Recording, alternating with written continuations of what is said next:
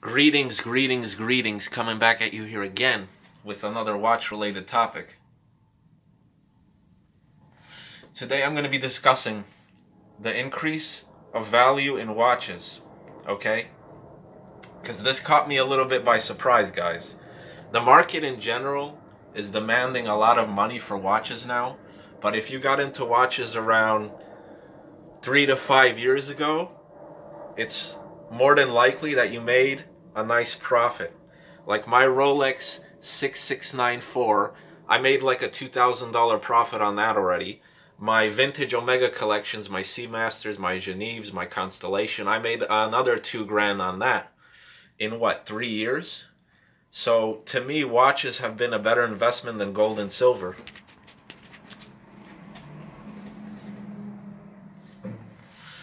Now, I don't know how the market's gonna go because manufacturers and even micro brands are charging a lot for watches nowadays, guys. Like, I remember when micro brands were charging $150, $200. Now they're charging $500, $1,000.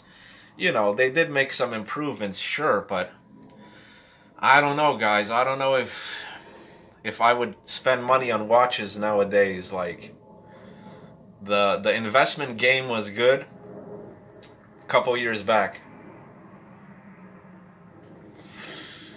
Now with Rolexes and Omegas and stuff like that, you'll probably get your money back or a slight profit, or maybe even a big profit.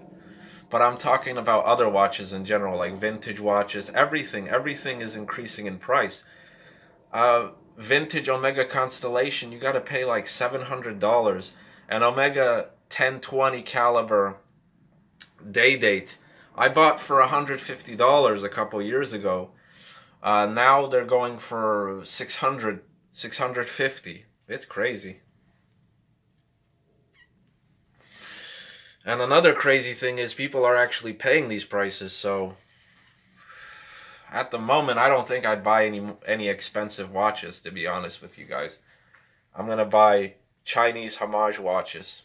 And even on this, I made a slight profit. Because, you know, you could buy these watches for like 75 bucks. I bought my Omega, it's gonna come today, I think, so I'll probably make a video on it tomorrow. My Omega No Time to Die Seamaster homage, I paid 100 bucks for it. Now they're selling for 140, 150. You know, prices are going up. And it's not really a good thing if you're getting into watches now. Like I said, it was a good market around 5 years ago, guys. So just be on the lookout. Another example, the Sinn watches. Sinn, I remember when you could get a basic Sinn 556, I believe it was, for around $800, $900. Now they're charging $1,300 for it. It's crazy. So if you bought that watch a couple years back, you made a pretty nice profit. But if you buy it today, I can't guarantee that in 3 years you'll get much of a profit unless they go up in price, which most likely they will. So yeah, guys, that's my little video. Watches are definitely increasing in price because I guess more and more people are getting into watches now.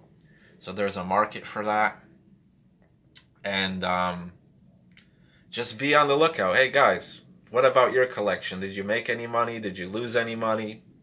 You know, how's it going with your collection? Because my collection, I definitely made a profit. But I'm not looking to sell, you know. I'm not looking to sell. And I guess a lot of you guys aren't looking to sell either. We're more looking to buy watches, you know. But there are definitely some people out there that do it for an investment. They buy them and they sell them, they flip them, whatever.